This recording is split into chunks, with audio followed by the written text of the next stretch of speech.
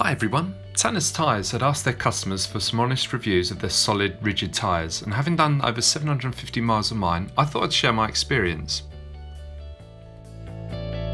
This is my trusty Marlin mountain bike. I've had it almost 12 years, and after recently getting back into cycling, began to suffer a series of punctures from its cheaper 26-inch rims and tyres. Things came to a head when I got back from holiday. I was all ready to lay down a few miles and found another flat tyre. Enough was enough, and a Google search led me onto Tannus.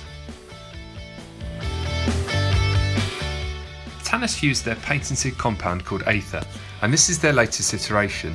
They are solid with no inner tubes, made using a similar material to that used in training shoes. It gives an equivalent 60 psi or so. Fitting is within reach of the home user, but I entrusted it to Nip Nip Cycling in South London, who supplied them too. So what they like? Pretty normal actually. They ride just like normal pneumatic tyres with just a fraction more rigidity. They're quite hard. Traction and grip are the same too, but of course the best thing about them is when you want to go out for a ride, you just hop on and go. No need for puncture repair kits or pumps or any of that stuff. I've read claims or queries that the tyres are slower than normal pneumatic ones.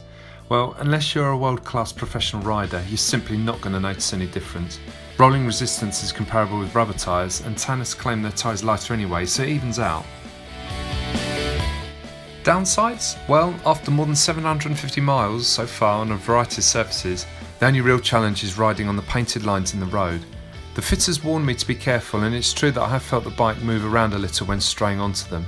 But again, you could argue the same for pneumatic tyres. Lines are best avoided. Wet weather performance and grip off-road is identical though. I do have a bit of concern about tyre wear. Tannus claims 6,000 kilometres from a tyre, but my rear tyre, which has done the equivalent of 1,200 kilometres, has already lost its centre seam and is working its way down. The front one is virtually as new, which is just as well because I've found the tyres to be about twice as expensive as traditional ones. Yet, as I was getting about one punch every 2 months, I could potentially get my money back over 2 to 3 years by avoiding these repairs. All in all, there's a lot to love about Tannus tyres. I now have a gravel bike and plan to switch out its tyres to Tannus as soon as I can.